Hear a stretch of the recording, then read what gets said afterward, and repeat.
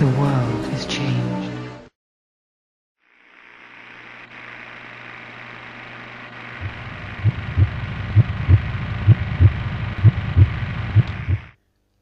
The Ultimate Experiment by Thornton DeKy. No living soul breathed upon the earth, only robots carrying on the last great order. They were all gone now, the masters, all dead and their atoms scattered to the never-ceasing winds that swept the great chrysolite city towers in ever-increasing fury. That had been the last wish of each as he had passed away, dying from sheer old age. True, they had fought on as long as they could to save their kind from utter extinction, but the comet that had trailed its poisoning wake across space to leave behind it, upon Earth, a noxious lethal gas vapor, had done its work too well. No living soul breathed upon the earth. No one lived here now but Chiron and his kind. And so, thought Chiron to himself, he might as well be a great unthinking robot, able to do only one thing, instead of the mental giant he was. So obsessed had he become with the task he had set himself to do. Yet in spite of a great loneliness and a strong fear of a final frustration, he worked on with the others of his people, hardly stopping for anything except the very necessities needed to keep his big body working in perfect coordination. Tirelessly he worked, for the masters had bred, if that is the word to use, fatigue and the need for restoration out of his race long decades ago.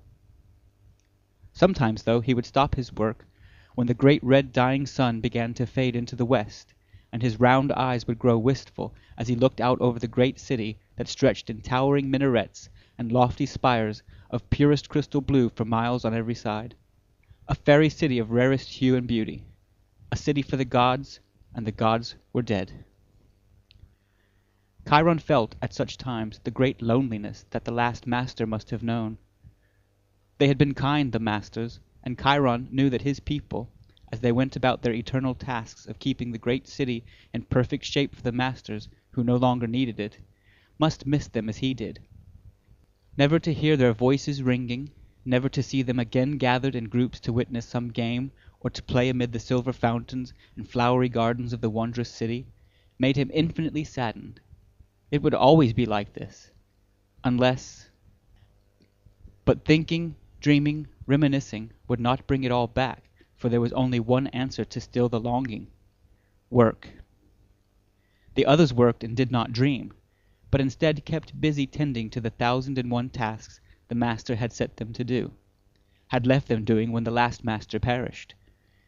He too must remember the trust they had placed in his hands and fulfill it as best he could.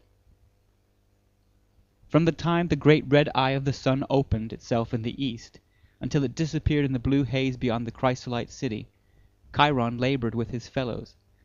Then, at the appointed hour, the musical signals would peal forth their sweet, sad chimes, whispering good night to ears that would hear them no more, and all operations would halt for the night, just as it had done when the masters were here to supervise it.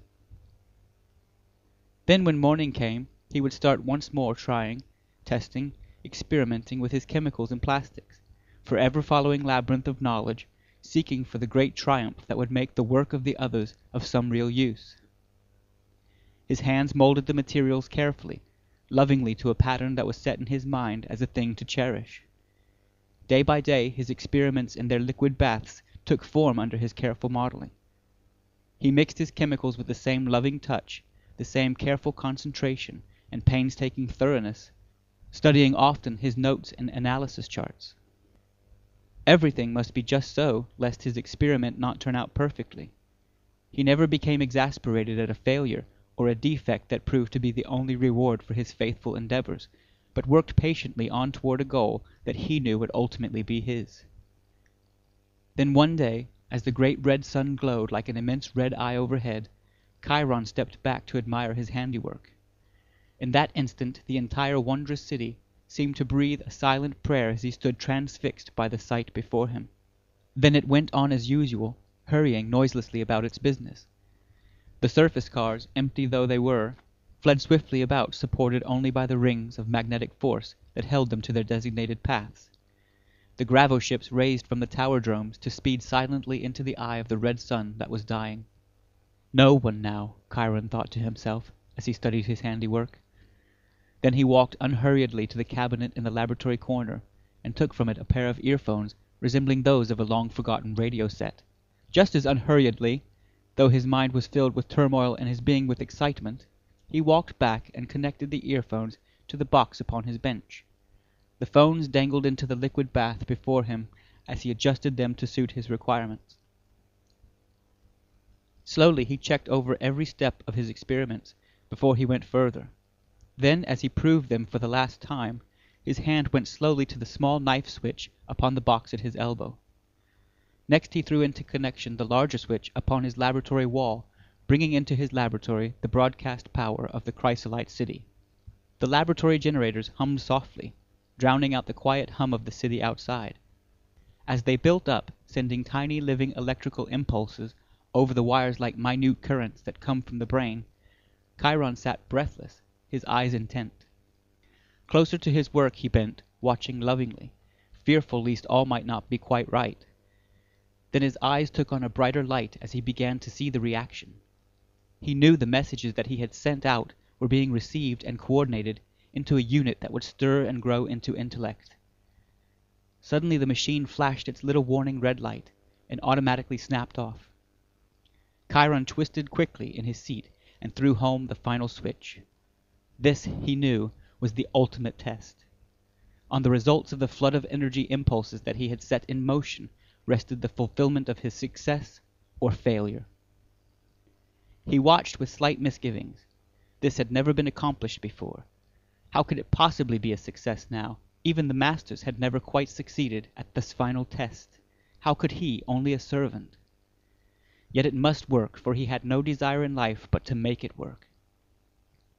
Then suddenly he was on his feet, eyes wide. From the two long coffin-like liquid baths there arose two perfect specimens of the Homo sapiens.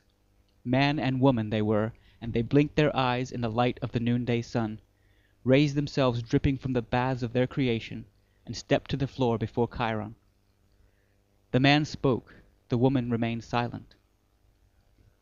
"I am Adam too," he said, "created by you, Chiron, from a formula they left in their image. I was created to be a master, and she whom you also have created is to be my wife. We shall mate, and the race of man shall be reborn through us and others whom I shall help you create." The man halted at the last declaration he intoned, and walked smilingly toward the woman, who stepped into his open arms, returning his smile. Chiron smiled too, within his pumping heart. The words the man had intoned had been placed in his still pregnable mind by the teleteach phones and record that the last master had prepared before death had halted his experiments. The actions of the man toward the woman, Chiron knew, was caused by the natural constituents that went to form his chemical body and govern his humanness. He, Chiron, had created a living man and woman. The masters lived again because of him. They would sing and play and again people the magnificent chrysolite city because he loved them and had kept on until success had been his. But then why not such a turnabout?